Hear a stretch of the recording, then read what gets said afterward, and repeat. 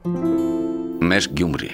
2015 թվականից մինչ օրս 45 ընտանիք ստացել են նոր բնակարան։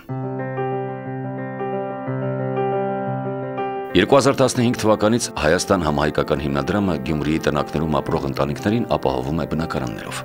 Ծրագրի շնորհիվ արդեն 45 ընտանիք ապրում է լուսավոր, ընդարձակ, վերանորոգված, կահավորված եւ գեղեցիկ բնակարանում։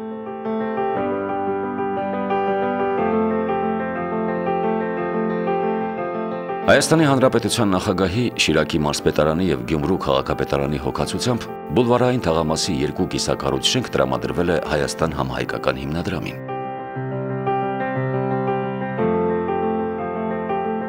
Նամակ ենք ուղարկել համահայկական հիմնադրամին, մի ամիս հետո զանգահարեցին հիմնադրամից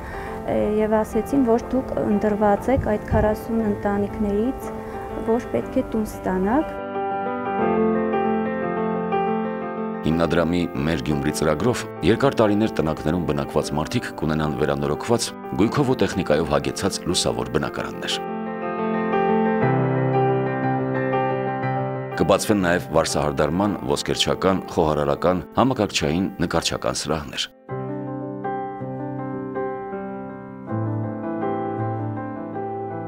Շատ ուրախ ենք, որ այդ ծրագրից հետո մեր կյանքը կփոխվի, կունենանք եւ աշխատատեղ եւ կունենանք բնակարան։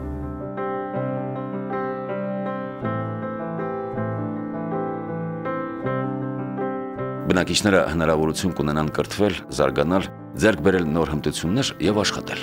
Իդեպ շենքը կապահովվի արևային ֆոտովոլտային վահանակներով, ինչի շնորհիվ կնվազեն էլեկտրաէներգիայի ծախսերը, իսկ ստացված խնայողություններով բնակիչները կլուծեն այլ խնդիրներ։ Այս կերպ որոշ չափով կնվազի նաև գործազրկությունը, քանի որ շենքերի վերակառուցումից հետո շուրջ 80 ընտանիք ապրելու, աշխատելու եւ ստեղծագործելու է մեկ վայրում։ Շատ ուրախ ենք, որ նոր տուն պետք է ստանանք, տոմիկներից էլ պետք է գնանք, նոր կյանք ենք սկսելու մեր նոր բնակարանում։